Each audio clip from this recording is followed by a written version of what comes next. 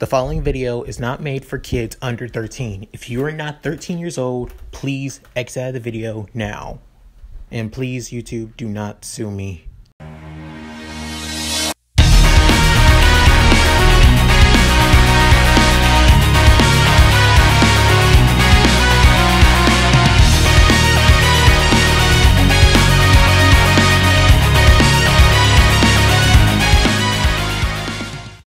Hey guys, Mooky here, and I'm back with another part of What If Izuku was the Reincarnation of Noctis. This is part 7. In the last part, All Might confronted Izuku and see if he was if he had some connection to All For One, but realized that he's just somebody with a pure heart and is truly powerful. Not only that, Izuku convinced All Might to give One For All to Shoto instead. And with that said, let's get into this. Right after that eventful day, Izuku went on an afternoon date with Ochako, and the two of them just got to spend time together. They went to a little cafe. They actually went to a little cafe that Izuku goes to from time to time after he trains, which she enjoys a lot. After that, the two of them also went to see a movie.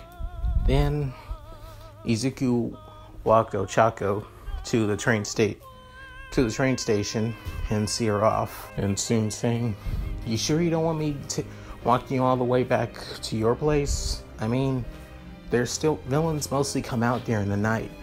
And she's saying, "Don't worry, I can handle myself. Besides, train station is kind of near to my place anyway." As Izuku saying, "Alright, if you say so. And just be safe. I don't want to lose you again." As Izuku feels a little bit down. And soon after, Ochako kisses him on the cheek saying, "I'm not going anywhere. I promise." Soon after, her train arrives. She gets on and waves at Izuku, and Izuku waves back.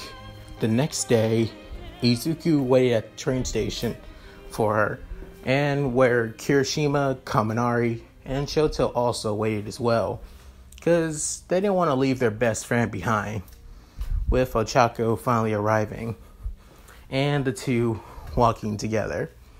As Kaminari says, "Man, I'm so jealous of Izuku already having a girlfriend starting pretty early in the year. Lucky dude." As Kirishima says, "I mean, yeah, that's pretty true, but to be honest, I think he deserves it. I just don't know why, but I feel like the guy has been through quite a bit, and if anything I think he needs somebody to help him out." As Shoto saying, "I believe you're right as well."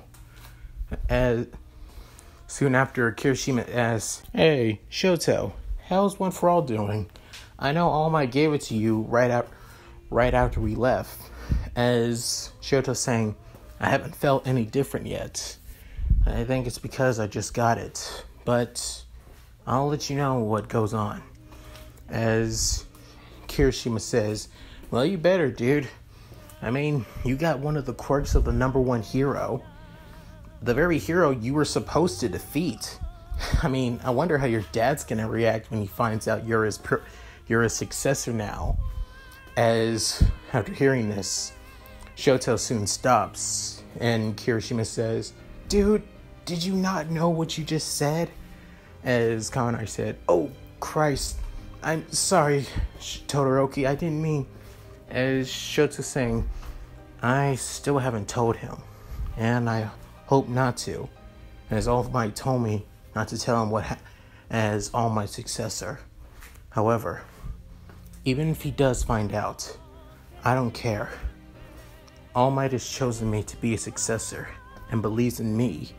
If anything, Midoriya believes in me. So I won't let both of them down. They've given me this chance, and I won't let it go to waste." After that, that both Kaminari and Kirishima smile as Kirishima says, "That's the spirit, man. That's the spirit. That's the will of a man. Let's go." As he soon catches up with both, well, Izuku and Ochako, as Kaminari says, "Hey, wait for me." Soon after, Shoto also catches up with them as well. Right after arriving to class, they begin wondering about the, well, reporters that they went past during the entrance, as they, thanks to Aizawa's interference, that they were able to get through. As Kaminari thinks, well, maybe I just hope that any of us end up on TV. Soon after, Jiro soon saying, "That's not gonna happen. They're only here for interviews about All Might, and that's it." As Izuku saying, "Ditto."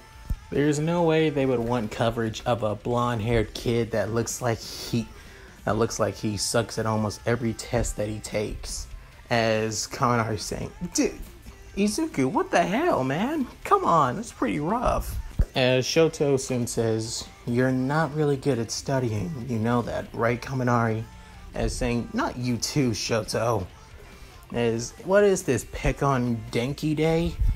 As everyone begins laughing, with Aizawa soon arriving and telling them that they need to focus on something important that will change nearing, as everyone begins freaking out, wondering what it's going to be. Another practice exam, as he's saying, "You need to choose a class rep." As they begin feeling less down, and all of them saying, "Just regular school stuff." Soon after, everyone votes for themselves to be class rep, with Izuku, thinking, it would be good being class rep, but I feel like a couple people in here would be better. Especially Ida. He seems like the class rep responsible type, to be honest. Even though Izuku is a reincarnation of Noctis, who has the experience of all the past kings, he still thinks that there are still people more worthy than him to lead, until he feels, well, truly comfortable to be a real leader, even though that's his dream of becoming the next number one hero after all. As soon after, Ida says, "I think we should all put it to a vote. We can't just vote for ourselves." As Izuku saying, "I agree. Let's put this all to a vote and see who chooses who." At a couple minutes later, the one who won vote to be, well, class 1A's rep is, well, Izuku, and number 2 being, well, Shoto.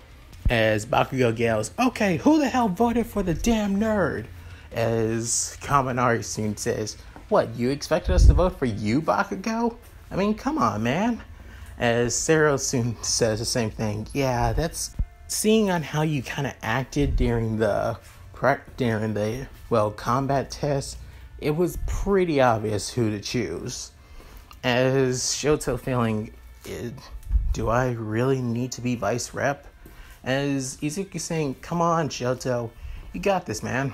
I'll back you up, and knowing you got my back is just as great." As soon after, as I was saying, "All right then, you chosen your reps."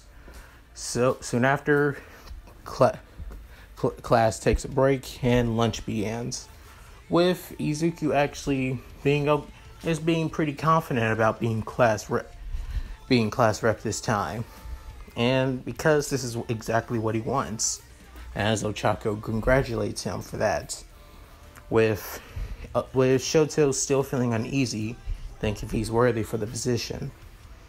At that, Ida soon says, "I think you won the vote fair and square, Todoroki. You should be proud of yourself." As Shoto saying, "Ida, thanks. I appreciate it." As Kirishima also saying, "Yeah, man, I have more faith in you.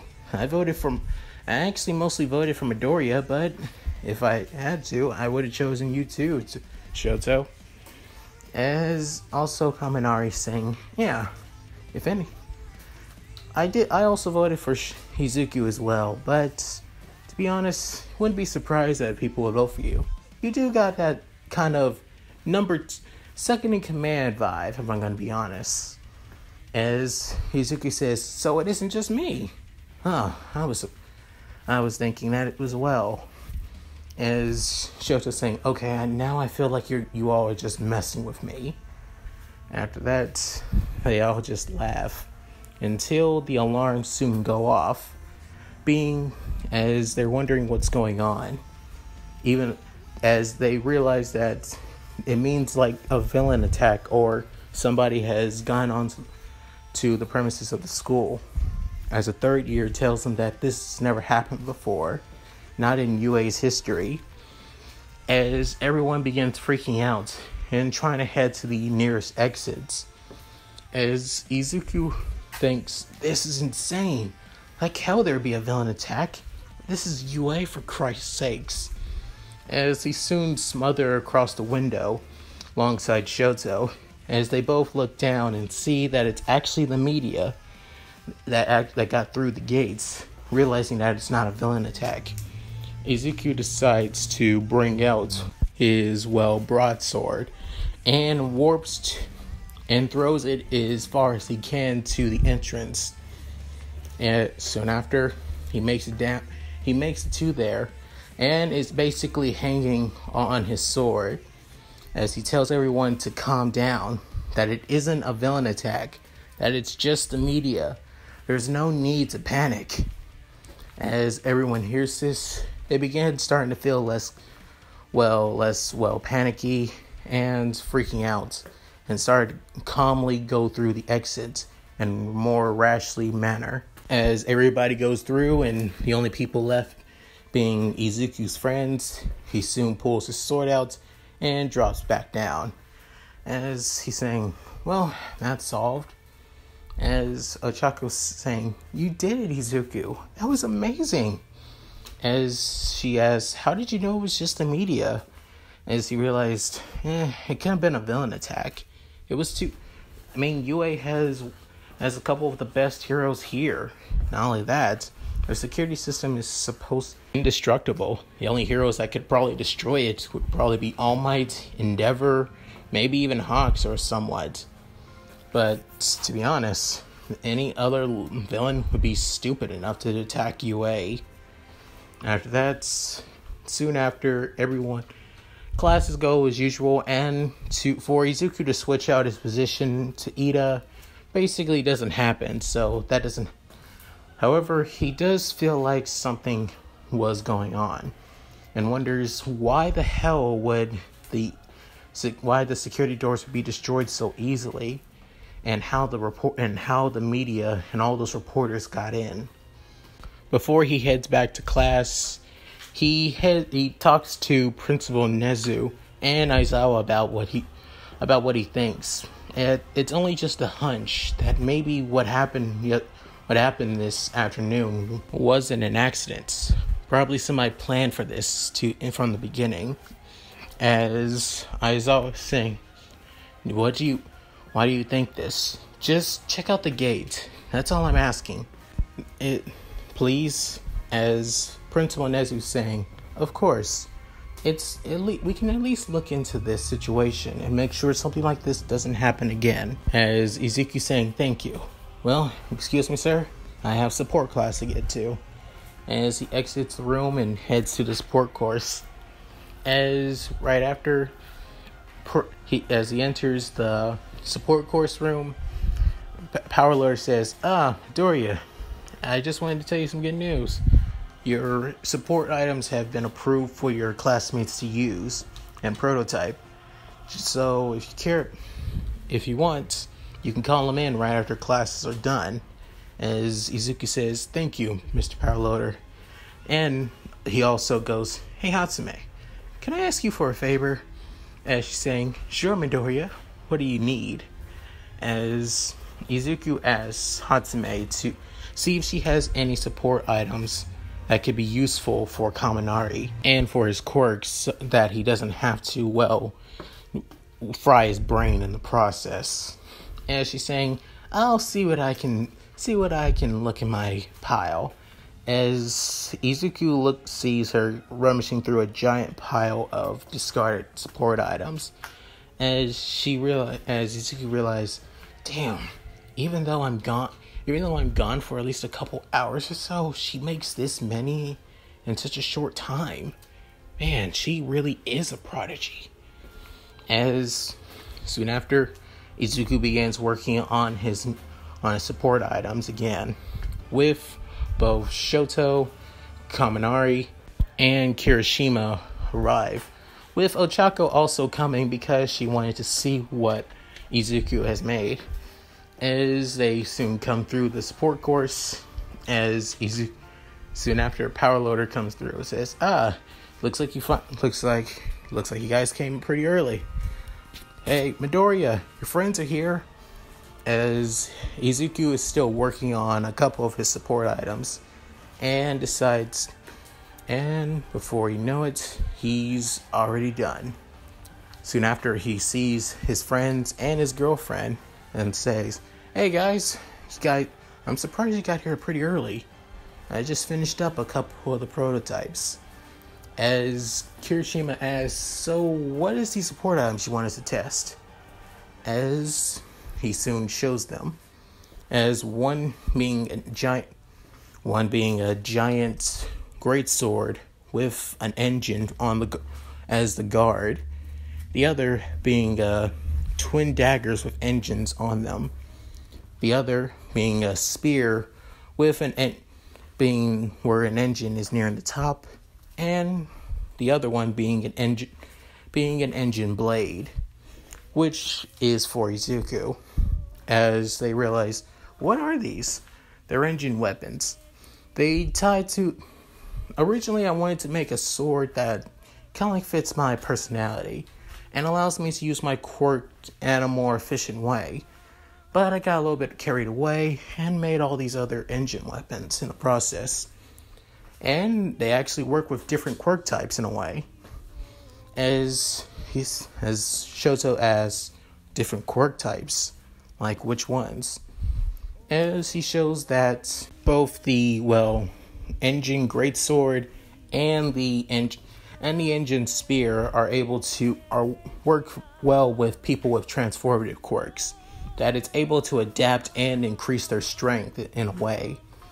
As Izuku gives Kirishima the greatsword, as Kirishima soon realized that this thing is heavy as hell. As he's wondering, how the hell did you were able to carry this with just one hand? And as he's saying, wait, you can't? As he says, no!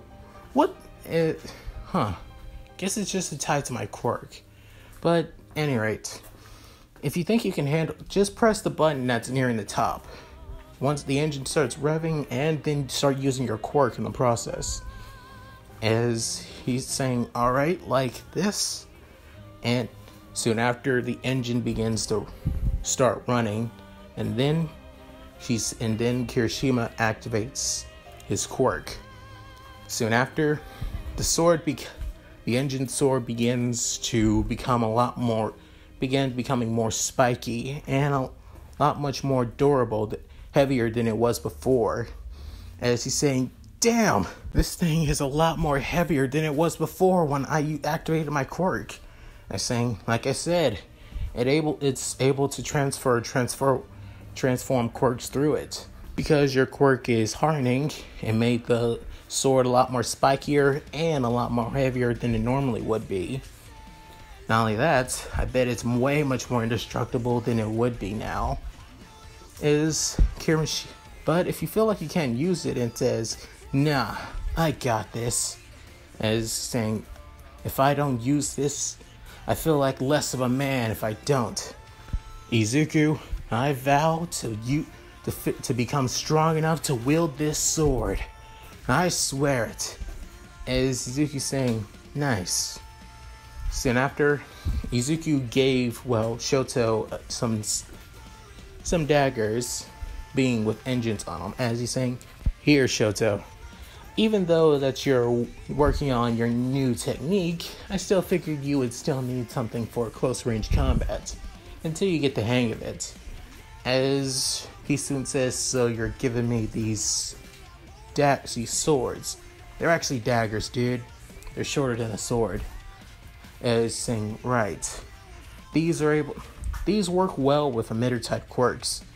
Your blade, once the emitter ability basically flows around the blade, but it mostly works well with emitter type quirks that conduct their own type of energy, like probably electricity or fire or ice and stuff like that.